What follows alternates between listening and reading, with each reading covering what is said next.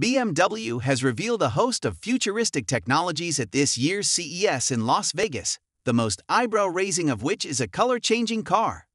The electrophoretic coloring material itself is applied as a vehicle body wrap but works just like e-ink displays do in your Kindle.